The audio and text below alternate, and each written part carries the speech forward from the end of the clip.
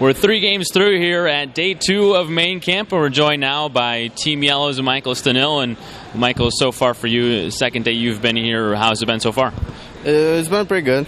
I mean, I was kind of sore yesterday, workouts, everything, flight, but I'm getting through that, just trying to play my game, help the team, trying to win, yeah.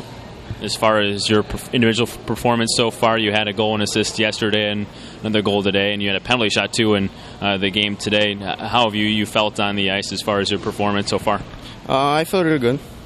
I feel I'm strong, good skating, trying to play my game. Yeah, get a couple goals, shoot a lot. Yeah, trying to get used to my teammates.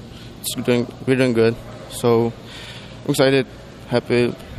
Yeah, happy to be here. Yeah, that's about it. I mean, as far as your individual game, what are you looking to work on the most or focus on the most heading into to the upcoming season? Yeah, the first is make the team. Yeah, that's the most important thing. But yeah, I don't know. Looking forward, win some games, some good run, playoff run. Win the cup. That's every time that's what we want. Everyone wants. You were drafted 6th overall by the Thunder this year in the USHL draft. What was that moment like for you, and do you remember the moment? Yeah, that was awesome. I was watching with my dad. I was back home that time.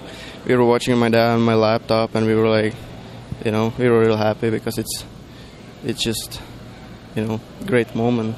That's what we work for, Being from Europe, what's the transition been like for you there, and what's been the hardest part of transitioning to being in America? Probably the ring. It's way smaller, but getting used to it. It's just my 3rd year, so I think I'm used to it. So there's nothing more than that, I think. Yeah, but more checking here in the US, I would say. But I'm trying to more get to my game, more physical game and everything. Yeah, so trying to get into the American style. And one final question for you. I mean, as far as when you're not on the ice, what do you like to do outside of hockey? Ooh, I like all the sports, just moving, I like to go for dinner, be with friends, have some fun. Just a normal kid. Well, we appreciate the time. Thank you, Michael. Yeah, thank you so much.